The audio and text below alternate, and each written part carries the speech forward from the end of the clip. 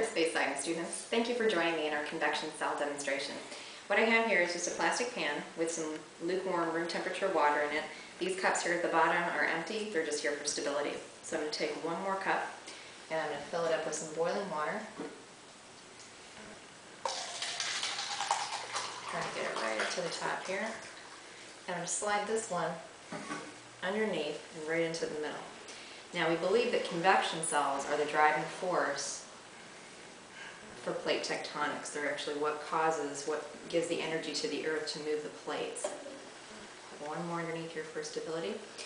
Now that heat in the center of the pan will start to heat up the water molecules in the pan, and you know that heat causes things to rise and also to expand. As that heat continually will cause the water to rise, it'll have nowhere else to go but to push out to the sides. Hopefully we'll be able to see that, and I'm going to demonstrate this by adding some red food coloring right to the bottom here.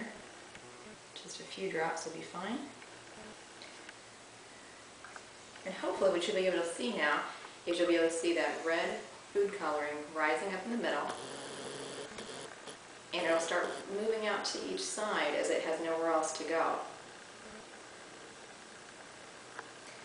If we wanted to expand our demonstration just a little bit, we can take some blue food coloring if you like and put it in at the sides, because a fully complete convection cell will actually cause that cooler water out here at the sides to then start making its way towards the center as the heat forces it. While that's happening, let's just go to our diagram here. Remember, this is all an example of what's really going on in the Earth. Now, our setup here is trying to show the real plate tectonics that's happening in our Earth. The water in the clear pan is really the magma in the mantle.